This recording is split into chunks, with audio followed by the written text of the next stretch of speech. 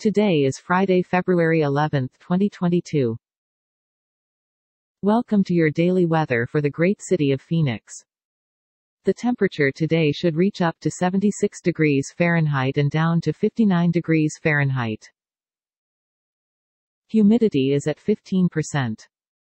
You can expect no rain and no snow today. Not many clouds.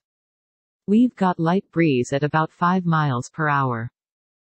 No weather alerts at the moment. And now for the news. Warning, some news stories can be disturbing or offensive. Stories are provided by various sources.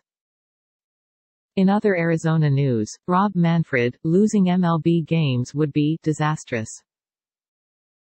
But Manfred also made some erroneous comments. He misspoke, a league spokesman later said, when he was asked why MLB. In other Arizona news, Arizona Senate candidate releases ad showing armed showdown with Dem leaders. Arizona Senate candidate Jim Lamont's campaign released an ad on Thursday depicting him in an armed showdown with Democratic leaders including incumbent Arizona Senator Mark Kelly D. In other Arizona news, Mitch McConnell versus Republicans. Downplaying his rifts with Trump serves these goals. It helps the Republican Party remain united and increases its chances of winning elections. Wow, I have no opinion at all, but will Trump's election lies become a litmus test for Republicans?